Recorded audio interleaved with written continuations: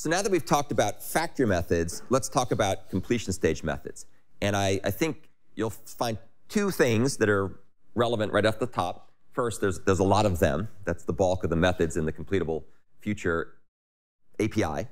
And number two, they're really cool. So this is the best part of the CompletableFuture API, in my opinion. And we'll see that these completion stage methods are going to be used to chain together actions, or so-called dependent actions, that are called when previous asynchronous operations complete to work on their results, to process their results. And they're also used to compose things together in a simple way. So a completable future can serve as a completion stage for async result processing. And completion stage has a definitive meaning. And this is completion stage. Completion stage is an interface. And it's a stage of possibly asynchronous computation that performs an action or computes a value when another completion stage completes. That's the key thing.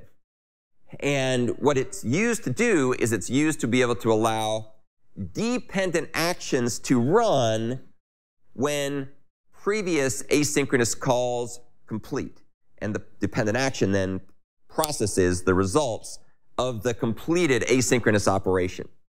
So let's take a look at an example. This is an example from the EX8 folder in my GitHub repository. And what this is going to do is it's going to do some big fraction operations. So the first thing we're going to do is we're going to create a non-reduced or an unreduced big fraction. So all that means is we're going to give it this big integer as its numerator, this big integer as its denominator, and we pass a false flag that says, don't reduce this fraction. We're going to reduce it in the background, because that could take a while. Then we're going to go ahead and define a supplier lambda called reduce, which, when called, is going to reduce the unreduced big fraction. So far, so good. Now we go ahead and we say CompletableFuture supply async, and we pass in the reduce supplier. So what that's going to do is that's going to put that supplier, it's going to arrange to have that supplier run in a background thread in the worker thread in the common fork join pool, as we just saw from the discussion of the internals of the factory method supply async. And supply async, as you recall, returns a completable future. And that completable future will be triggered when the asynchronous reduce operation finishes running asynchronously. And so what's going to happen when supply async finishes doing the reduction, this thing, then and only then will the then apply completion stage method be called back, which will take the result, which at that point will be a reduced big fraction, and it will convert that into a mixed fraction as a string.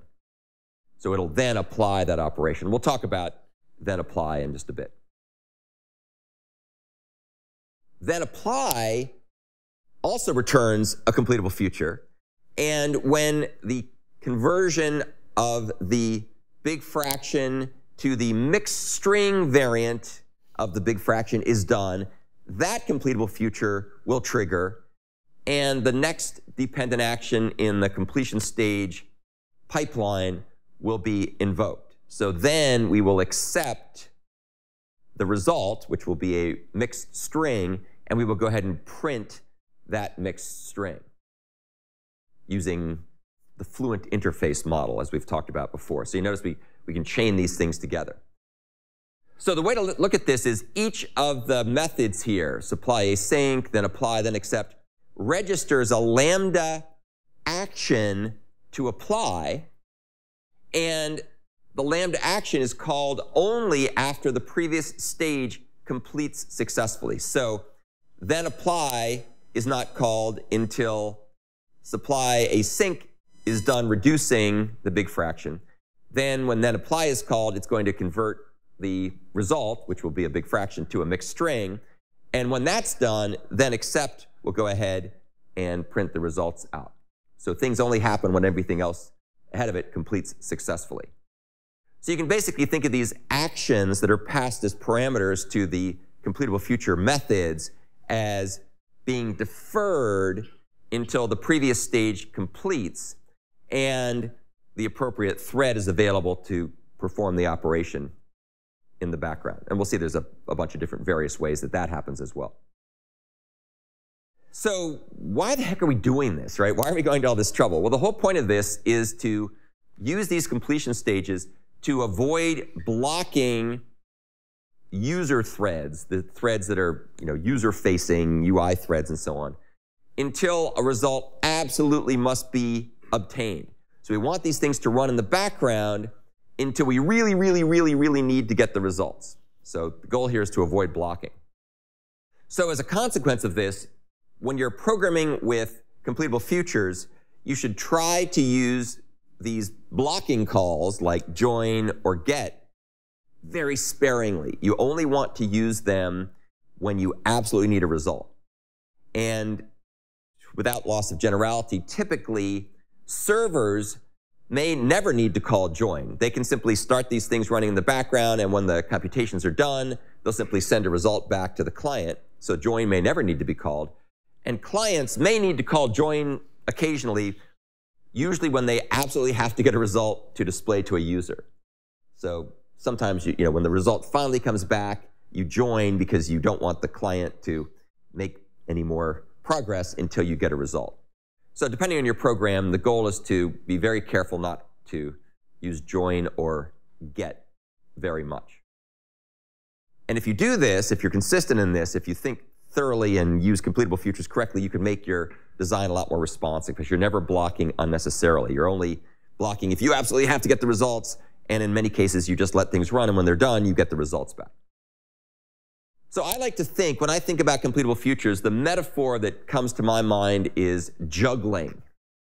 And if you think about it, if you're a juggler, or you know someone who's a juggler, multitasker in some ways, you have a bunch of balls, and the goal is to keep as many balls in the air as possible, and you only grab the ball long enough to throw it up again. So it remains in your hand only long enough to make it be asynchronous. So you synchronously touch it long enough to transfer hands and throw it back up again. And that's the way to think about completable futures. You want things sort of up in the air, running in background threads, that is, as much as possible, and only blocking long enough to do something with a result, which should typically be very quick, and then initiate some asynchronous computation. So kind of keep that in the back of your mind as you think about the examples that we talked through. Okay, so that's a quick overview of completion stage methods, and then of course we're going to look through the many, many different variants, because as you saw, there's quite a number of them.